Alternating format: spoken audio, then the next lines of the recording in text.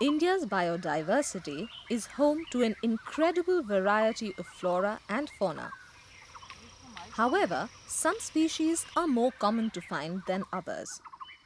When it comes to primates, for example, while monkeys and langurs are often spotted in many parts of India, the only ape species inhabiting the country is the Hoolock Gibbon, found in the forests of the northeastern parts of India.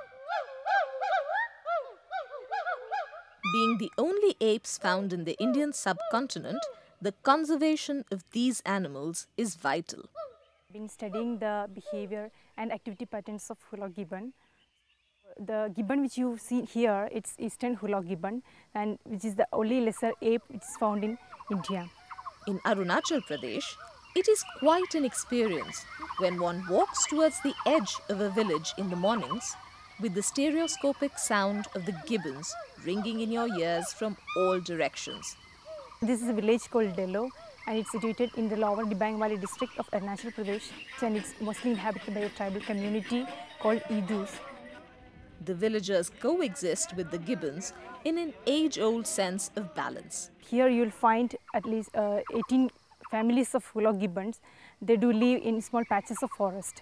They mainly depend on the vegetation, but they are omnivorous. They do feed on small insects, small birds, and the leaf matters and fruits like that. They do live in small families. A family consists of at least 2 to 4 members, mainly one male, one female, and infants or maybe juveniles. Their relation is like very strong, and they do male-female relation till the end of their life.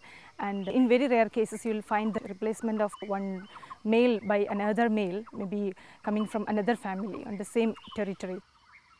Like all apes, Hoolock gibbons are quite distinctive in the great development of their arms, which are more than double the length of their legs and are the key to their balance, as they do not possess tails. Gibbons are known for their shrill calls. It is believed that the name Hoolock comes from the Hindi word uluk, meaning the loud call or howl of the gibbon. These calls are intended to maintain a pair's bond, to attract mates, and for courtship purposes. They also act as defensive warnings, aid in territorial reinforcement, and help maintain social ties.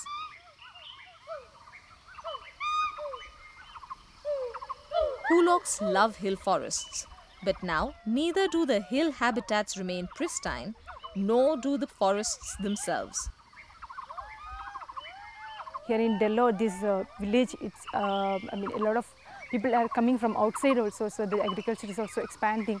So now the area has got scattered, the patches of trees you'll find here and there. So now they have to depend on these small patches of trees for their living. The existing population is very small.